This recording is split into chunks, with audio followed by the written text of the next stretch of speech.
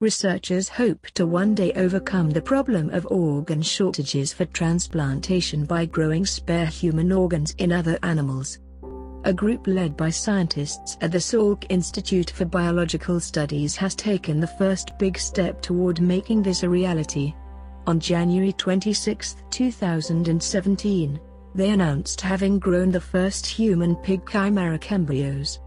The team led by Juan Carlos Izpizua Belmonte began by creating rat-mouse chimeras in 2010.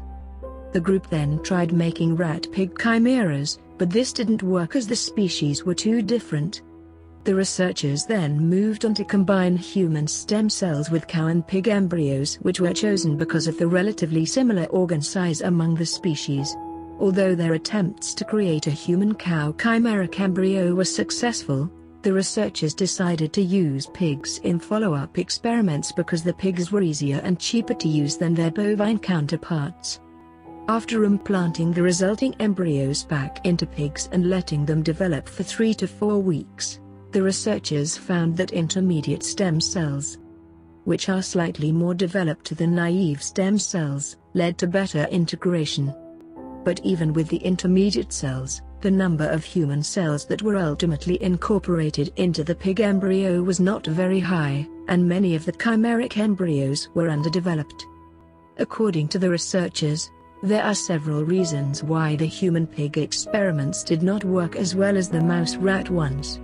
For one, mice and rats are much more related to one another than are pigs and humans, and the rodents have much more similar gestation periods. Mice and rats differ by a few days, while pigs and humans are off by more than 5 months. While the ultimate goal of producing organs for transplantation still seems to be in the distant future, researchers are pursuing a number of other strategies to make pigs into human organ donors, such as disabling pig proteins that could cause an immune response in primates.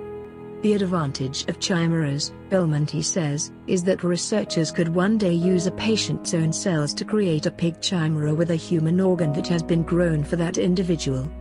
While the National Institute of Health has banned public funding for these experiments due to ethical concerns, no federal law restricts the creation of chimeras in the United States, and biologists including those at the University of California are pushing forward. Just in this past year, 3 groups of researchers have created over 20 pregnancies of pig, human or sheep-human chimeras. Scientists will have to improve human stem cells' colonization of their animal hosts. The Salk team's next hurdle is trying to embed one human cell in 1,000 or even 100 pig cells. That's when we can start thinking about practical applications, says Wu. But that's also when ethical questions start to become more urgent. He then asks, how many cells do you need for a chimera to be considered more human than pig? Does it matter what kind of cells, what kind of tissues? Let us know what you think in the comments below. As always, thanks for watching, and if you enjoyed this video, please like, comment and subscribe.